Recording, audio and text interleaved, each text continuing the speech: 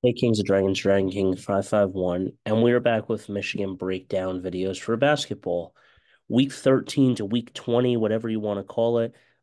This is probably the worst performance that I have ever seen out of our team since last year, where we did not make the March Madness tournament and went into the NIT tournament, lost in the second round of that tournament, and ultimately I think it's just time to move on from Jawan Howard. The Sharon Moore for football looks pretty solid and stuff. That looks fine.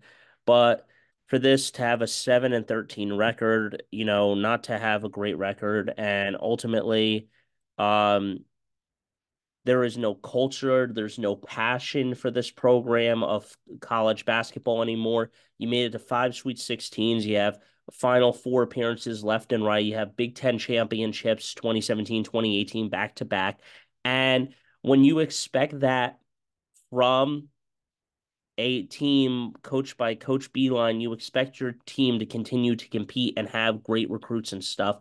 And now people just don't want to go here because they don't have that same coach. That's what I'm afraid with college football, that because Jim Harbaugh was there, people want to go to that college. Now, we won the national championship, so it's possible we get a lot of recruits and be very aggressive with it. But I think that even one of the former players of Michigan said, these kids have no respect or understanding of what it means to put on that M. Haven't felt any kind of passion or love for the game from Michigan basketball in years. And that's how I feel. I've not found that love and passion since 2013 to 2018. You know, I don't really understand how Michigan basketball can fall off this terrible. And, it's some of it is coaching. Some of it is the player execution of the plays. We're running up trying to shoot threes. What are we shooting threes for? Move the ball around and actually drive and get a bucket, please. And, you know, there's just no passion for anything. And honestly, at this point in the game, at times, I personally believe that I could grab four four bums off the street and me and play in the freaking league and beat Michigan basketball because that's how bad they are and stuff. That's how bad they are. I personally think that I could take four of my best friends and me, and I could kick Michigan's ass all over the court with them. I could take four guys or five guys from my LA Fitness pickup gym that have better and flashier moves and are good and are better with their handles and everything and are good and stuff, and they can shoot from all over the court and potentially could beat Michigan basketball in a 5v5 battle. Because let me tell you right now, this is not it. This is not it. The coach needs to be fired. There are times where we asked for Jim Harbaugh to be fired. I personally didn't. I said it's going to take time and stuff.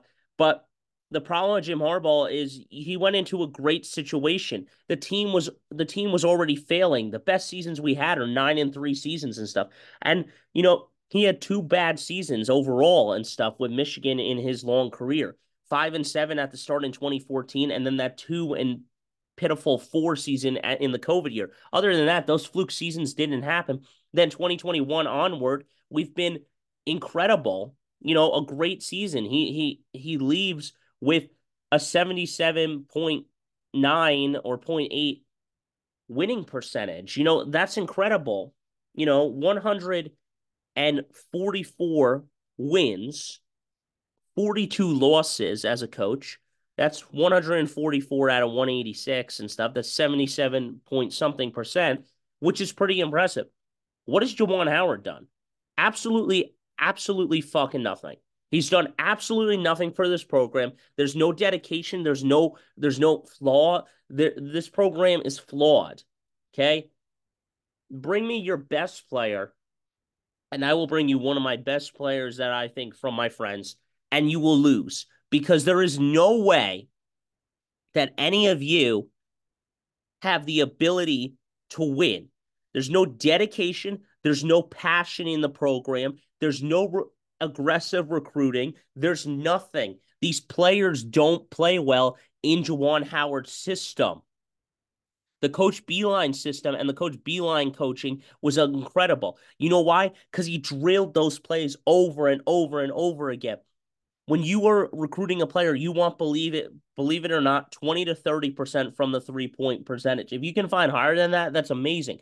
But you know what happened when we got Jordan Poole and Trey Burke?